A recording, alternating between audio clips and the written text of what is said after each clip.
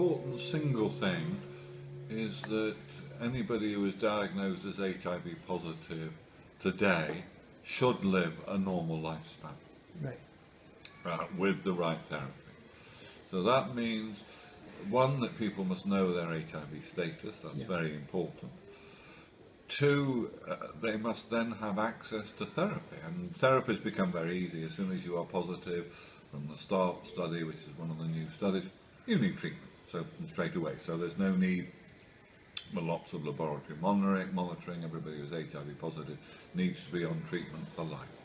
And one of the most impressive things at this conference is the enormous range of treatments which are available, made by the generic companies in India, which are relatively cheap. Now, one of the problems with HIV is, of course, that it affects disproportionately the people with no money at all, who can't afford even these moderately priced medicines. And they need government and international support to obtain treatment. But it would be a disgrace if people are dying because of these medicines, which are now very cheap, were not made available to them. Now, I think that one of the things that we understand from different areas of the world is that we can largely de-medicalise this, that probably the best people to give most of the treatments are other people who are HIV infected. They are much better at explaining why it's so important to take treatment, and as personal examples of people who are better, it is often a good role model to ensure that treatment is taken. So we need to de-medicalise the care.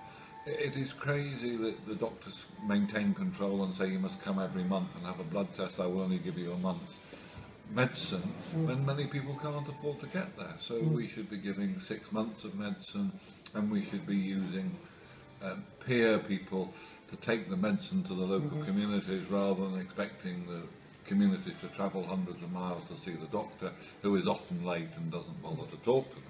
So I think we need to change the model, and the WHO are doing very good work, because we now have so many options available that you take, for example, in crude terms, a white pill until you fall ill again.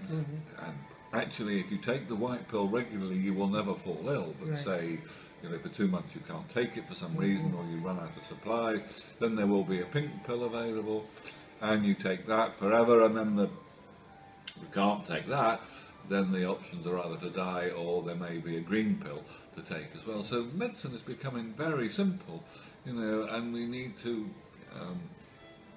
probably monitor people much less. Now, of course, the reality is that monitoring is also becoming both easier and cheaper. And so now there are CD4 machines, which we see again in the exhibition hall here, which are really very cheap, and viral load perhaps down to as little as $10, 100 rupees, 200 rupees, are really feasible. So how much monitoring you need, I think, is arguable if you can get the group of people to take the treatment. So those are very important developments. I think another very important development is the realization that if you are taking the treatment and there is no virus in your bloodstream, i.e. you're what we call undetectable, then you will not infect your sexual partners.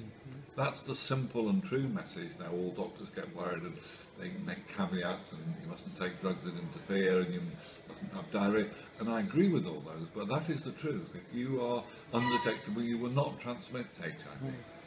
Now, you may need to wear a condom to prevent other sexually transmitted diseases, but for HIV, you will not transmit it if you are undetectable.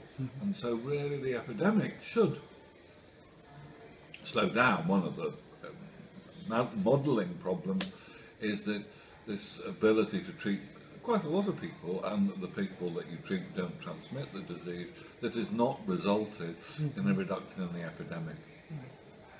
And the two issues there are still a lot of people who don't know their status, who will transmit it to other people, and that's probably the most important thing for continuing transmission.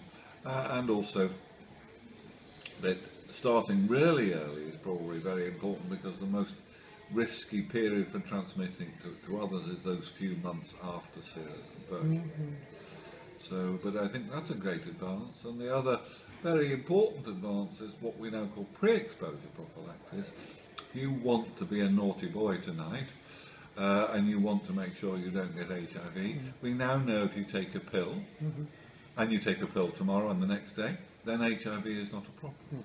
This is pre-exposure prophylaxis, and in this country you could obtain those tablets for the cost of a packet of cigarettes. So people can protect themselves against HIV. These, I think, are the really, there are many other important developments. I admire what the generic companies are doing, some of the combination pills, relatively cheap, some of the newer medicines very free of side effects, so people can live normal, healthy lives. So I think that all scientists in the field, any field, have to be careful that the quality of their data is appropriate, particularly when patients are going to worry and get stressed about these things, which are HIV is a very public issue in much of the developed world, where many of the community know as much or more than the doctors about these diseases. So I think what I was trying to say to this morning was to put it in perspective and say the data that these comorbidities are much commoner in HIV itself is very poor. The data that HIV affects a group of people who have many comorbidities is very strong. So in the UK, about 40% of all HIV positive people smoke compared with 10% of the population. 50% of them are very poor compared with the general population and therefore eat bad food. People who get HIV, unlike you who will take a pill tonight before they go out, are risk takers. That's how they get HIV. They're more likely to be alcoholics. So there are a whole range of reasons why their lifespan will be shorter, where they may have cardiovascular disease, where they may dement and have a number of comorbidities. The evidence that in a well-treated HIV patient who is undetectable, that he will develop cardiovascular disease more frequently, dementia more frequently, will prematurely age, I think is non-existent. As you know, as you saw me there, I hesitated a bit around cancer.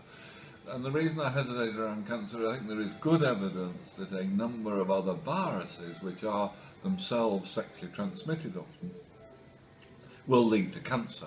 And HIV people are more likely to have such viruses. So Kaposi's sarcoma-associated virus will lead to a variety of lymphomas and a variety of skin cancers. This is commoner in HIV. A lot of the lymphomas themselves are related to viruses which are probably acquired, at least in part, by sexual activity, and so again these cancers are commoner. HPV is a good example, anal cancer, very strongly associated with HPV, which is commoner in people who've acquired HIV through unprotected intercourse, and so they get HPV as well. So the cancer argument is a more difficult one. But I was saying this morning that I think it is wrong to say, when the evidence is very poor, that all HIV patients are going to dement, for example. There is no evidence that's true. There is good evidence, of course, that untreated HIV patients at the end of their disease lifespan dement. But people who are not demented today and take antivirals, I think there is no data they will ever dement. What is the data is that if they don't take their pills, they will die, and they will infect their loved ones. They take the pills, they will not die, and they won't infect anybody else. That's the message.